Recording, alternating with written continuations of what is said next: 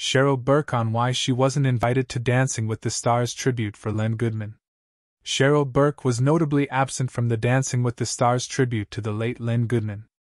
In a new interview, the former pro dancer on the ABC competition for 26 seasons says she has a theory about why she was not invited.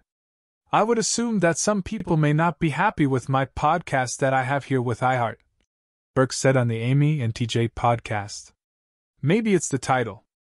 Burke hosts the podcast titled Sex, Lies, and Spray Tans, and although she didn't participate in the tribute to Goodman, she said her podcast was open to anybody who has participated in DWTS.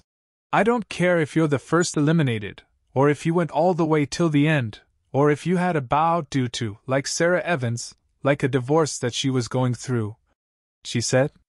"This show is something that is a special experience that you go through these different emotions, and I think it's important that we talk, and I think it's entertaining for the fans who have been sticking by their side for so many decades now, and it's just a great time. It's just like an hour long," she continued.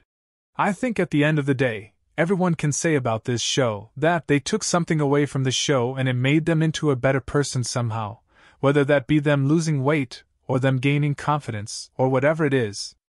And I always am going back to the fact that I am in gratitude for my experience and my time with the network, and with, Dancing with the Stars.